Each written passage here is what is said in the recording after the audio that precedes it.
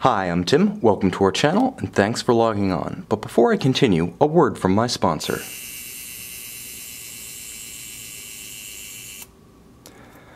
Today, we're discussing the Baume Mercier Capeland GMT Alarm. You can see and you can purchase this automatic winding compound complication stainless steel on our website. Subscribe to our YouTube channel if you enjoy these videos, and please click on the card in the upper right hand corner of the screen at any time during this video to see our full sales listing for this watch, with additional accessories included in the sale, high resolution images for your desktop, and naturally complete pricing details for this Baume Mercier Capeland GMT Alarm.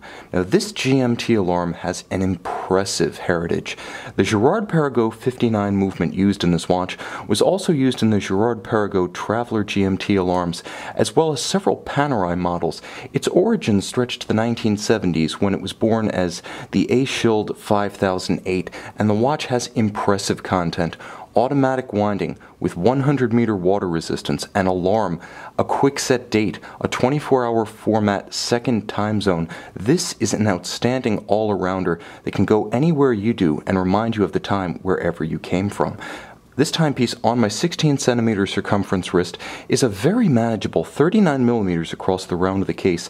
It has a squat appearance, 16 millimeters thick, but with a generously sloped case flank, bezel, and sapphire.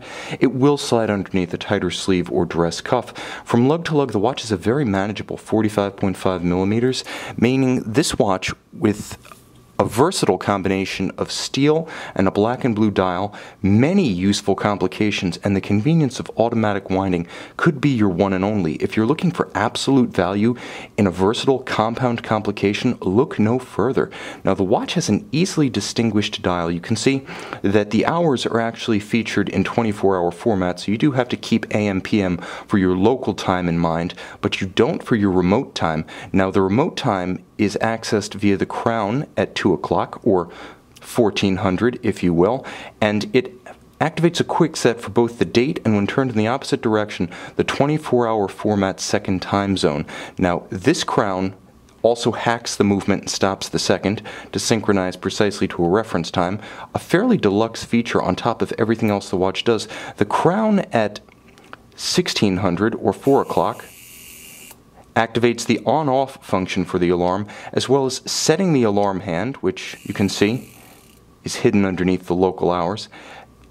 It also winds the alarm power reserve. Now, the watch will, not manually, but automatic by itself, wind the alarm and the mainspring power reserves. It has a bidirectional rotor that winds one in one direction and the other in the other direction, and you have a nice display case back so you can see the works.